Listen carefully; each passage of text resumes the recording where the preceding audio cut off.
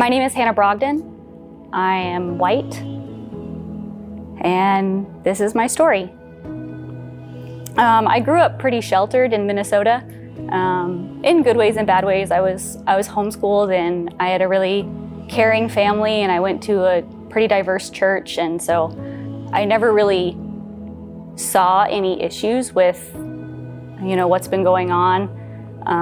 Definitely wasn't attuned to it, and was in, like ignorant bliss, I guess, growing up. And I had interracial relationships in my family, and no one had ever said anything negative in response to that. And I'm sure there are parts of my family that aren't as loving, but I never really saw it. And so my eyes weren't really opened to racial injustice until I was in college. And I went to a winter festival, and they were checking bags on the way in.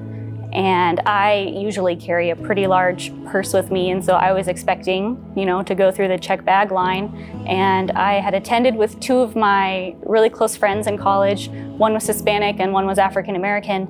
And they were walking behind me, and they let me pass. They didn't check my bag, they just let me walk through. And then I looked behind me, wondering where my friends were, because they only were wearing jackets. They didn't bring backpacks or anything. And both of the young men were being strip searched as they were entering the festival.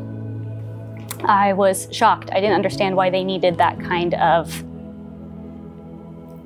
measures when I didn't see any threat. And I asked them about it, and they said, "Hannah, this kind of thing happens all the time." And I think that's really the moment where I became aware of the privilege that I have. And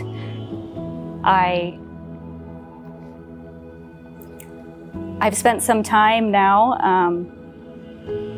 just with recent events and since then, just kind of feeling like I'm in a swirl of bitterness and anger and sadness for the things that I can't fix, or the wounds that I can't heal in my friends and in the people that I love.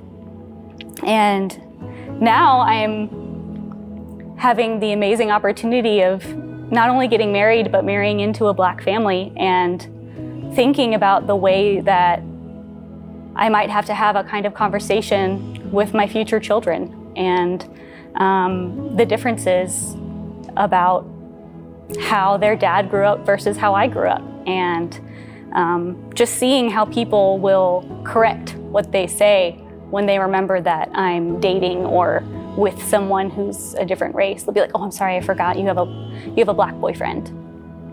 And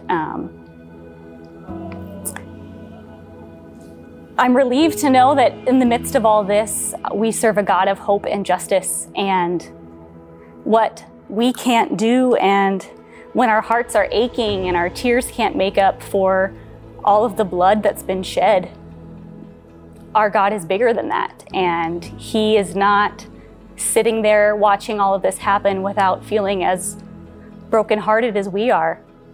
And He has promised multiple times that He will serve justice in the ways that we never can even imagine. And the victory that He's won extends to all of us, not just the one group of chosen people, but to everyone who serves Him and loves Him and believes in Him. There is hope and freedom and victory. And in those moments where we're waiting for that justice, all we can do is soften our hearts to His word. My name is Hannah Brogdon. I'm white, and we are one church, one family.